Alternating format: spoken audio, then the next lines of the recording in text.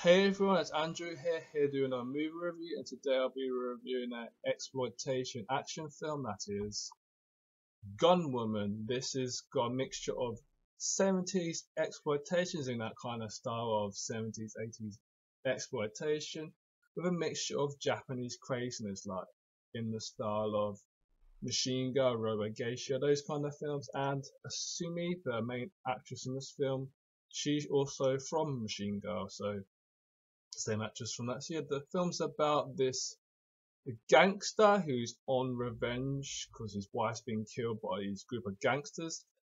He wants to get revenge by employing this woman, which he gets from this warehouse where they keep like women, like some kind of dog pound. They like there's a mixture of American and Japanese, and they import like these Japanese women. They keep them in cages so they can use them for like slaves and stuff. And this man who wants to get revenge on these people that killed his wife, he buys this woman here who is our main star, Gunwoman. What they do is they put like little weapon parts inside her body, like instead of like a machine girl, they actually have her as a machine.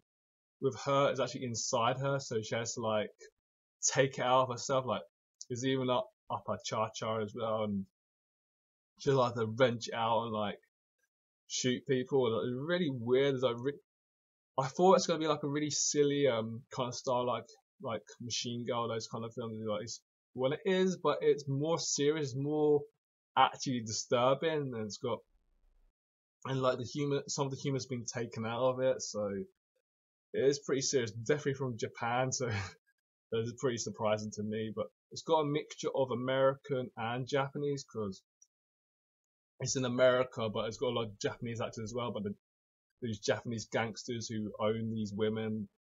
And yeah, I think the Japanese acting was stronger than American. American was a bit wooden, but the Japanese part of this film was really strong. And how the two different nationalities, how they communicate with each other was pretty good. Really good, I thought. So they choose this girl. She like strips off naked. She has this really weird surgery, and they make her go on this mission to go inside this of the layer of where all these gangsters are and to take them all out because they can't go in themselves because they'll get killed. So they use her as like a little a way of killing them, and she gets like some kind of like I forgot what it was, but she gets like some kind of reward for doing it. I let her free because she's like this weird slave.